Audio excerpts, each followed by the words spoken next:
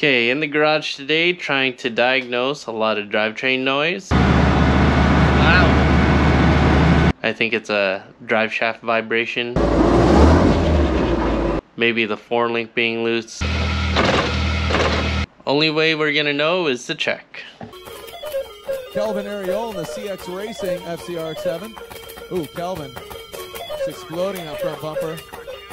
As it says on his windshield, dang. Uh-oh.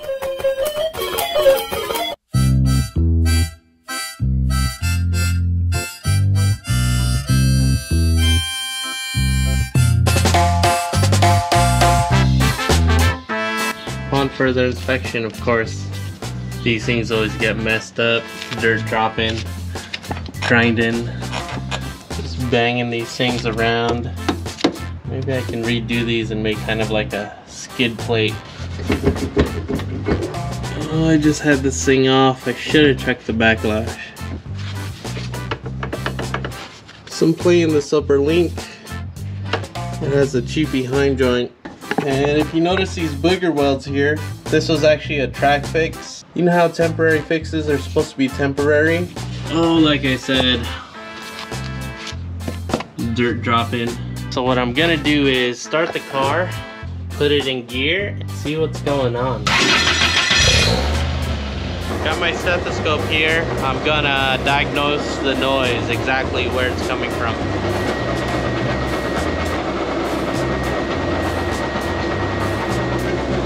It's a third member. You can see it's shifting.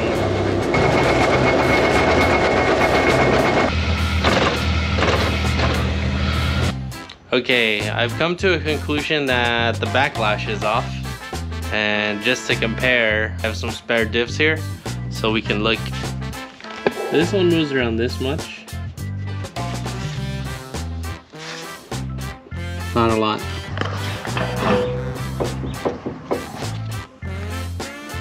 Which already has better backlash. Which I'll probably just put this one back into the car.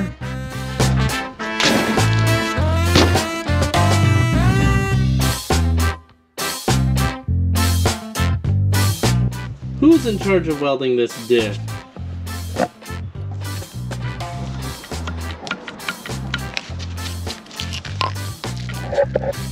Okay, so if the backlash is good, I'm just gonna weld the diff again. I have it zeroed out, and then we're just gonna shift it. It's about 10 thousandths. We have about 12 inch-pounds on the total pinion preload, and we have about 10 thousandths of backlash. 3 thou to 7, almost 8 thousandths of an inch. Dang it. Trying to avoid this. Too much backlash, not enough pinion preload, and our welds are broken. I guess I'll just call this video Diff Tech. Okay, so what I'm gonna do is everything I take out from this side, I'm gonna place here. Everything I take out from this side, I'm gonna place here.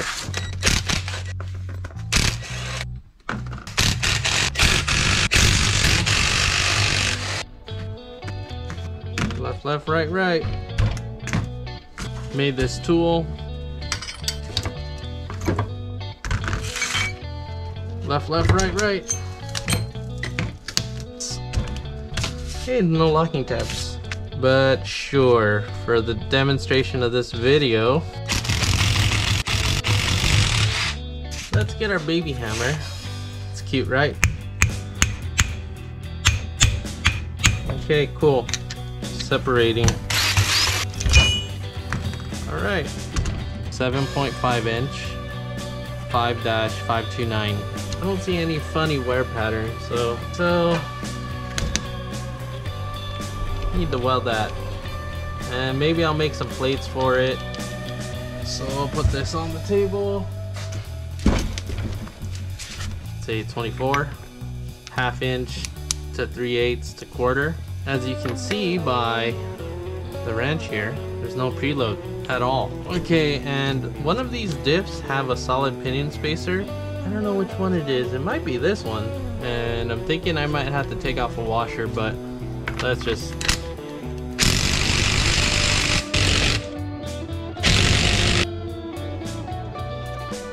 I really don't want to go through the process. Okay, so let's find the smallest shim, 0.24. Okay, so I'm gonna take out one of these, and we gotta do the whole process, and I'm just gonna wipe these nice and clean. Let's do it all over. Okay. Gotta support the pinion with your hand. Oh yeah, that's feeling pretty right. Yeah, we're about 12. We're just gonna give her a good old punch right there.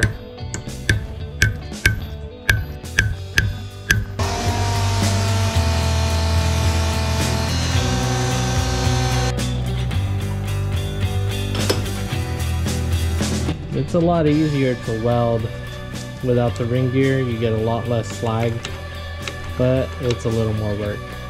So what we need to do is make a plate. One thing I might do is grind little slits here so that sits in there a little better.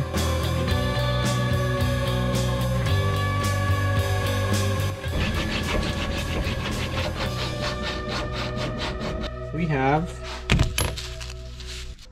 all these do is center onto the spider gears.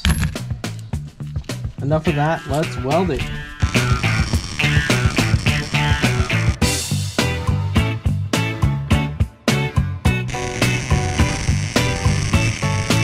Okay, good enough. Clean off some of that slag on there.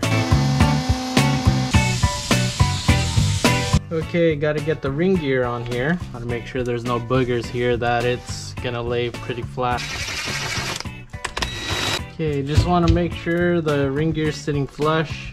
There's no gaps. A little bit of thread locker. Don't forget the ones you tighten down.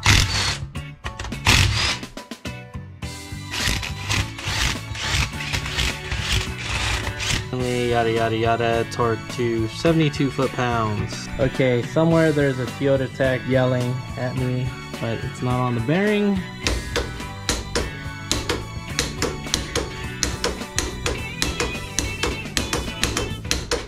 Gotta get this guy into that guy.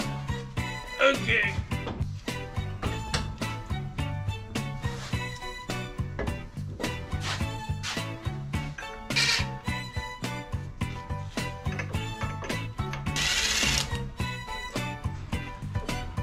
Another tool that I use is this piece for the grinder.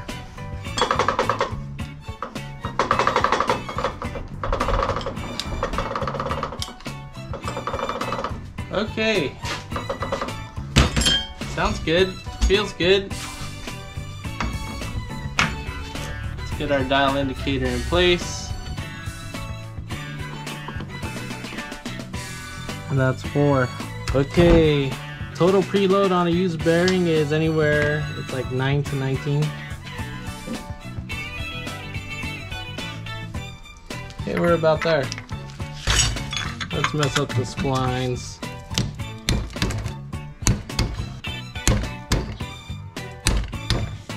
Let's see if everything went out of whack or if everything's still okay. Let's say we're about 16. Okay, we're about 4th out. If the wear pattern is off on this, then we gotta scrap it. We gotta change the pinion depth. It's not an easy thing to do, so for now, I'm not even gonna check it. Okay, we're gonna check it.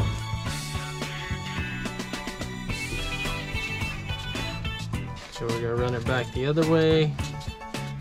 Looks like the wear pattern is perfect. It's right in the center. Right on the center.